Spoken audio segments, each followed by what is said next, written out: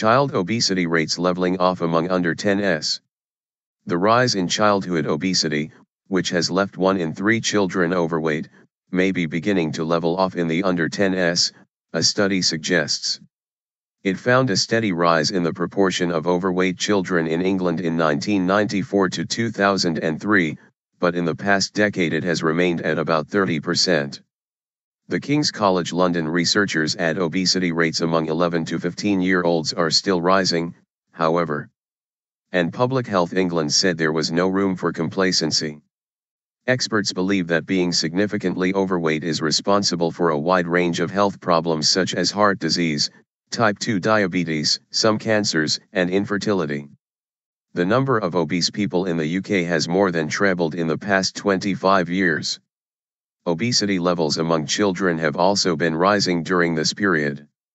1 in 3 children in the UK is now overweight, while 1 in 5 is obese. But data from other sources had previously suggested that childhood obesity levels were now starting to plateau or even fall slightly. Age group trends. This study, published in the Archives of Disease in Childhood, used GPs' electronic health records in England to monitor trends over 20 years.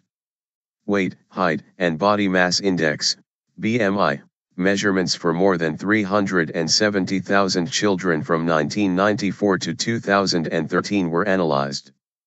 The findings show that the rate of growth of overweight and obesity levels, which was 8% each year up to 2003, has slowed substantially in the past 10 years, to 0.4%.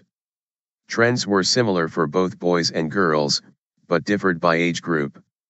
Overweight and obesity levels among 2 to 5-year-olds stayed relatively stable at 25% for boys and 23% for girls between 2003 and 2013. Active children in a pool. Children are recommended to eat healthily and follow an active lifestyle. In 6 to 10-year-old girls and boys, about 30% were overweight or obese during that time. The highest figures were seen in 11 to 15-year-olds, where overweight and obesity levels ranged from about 26% in 1996 to 35% in 2003. Among this group, overweight and obesity levels have continued to rise, to 37%, in the past decade. The study defined overweight as equivalent to a BMI, body mass index, at or above the 85th centile and obesity as above the 95th centile. Vulnerable group. Dr. Cornelia van Jaarsveld, from the Department of Primary Care and Public Health Sciences at King's College London, said there were several possible reasons for the recent stabilization of childhood overweight and obesity rates.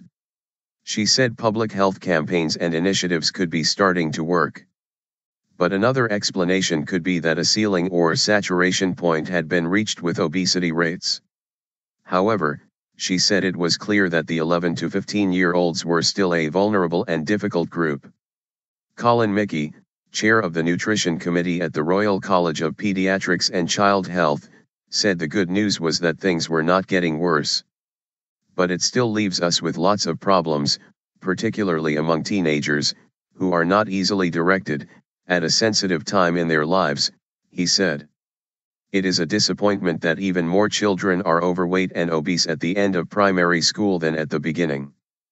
Prevention works better in younger age groups, so we have to focus on cutting calories and encouraging a more active, healthy lifestyle in children.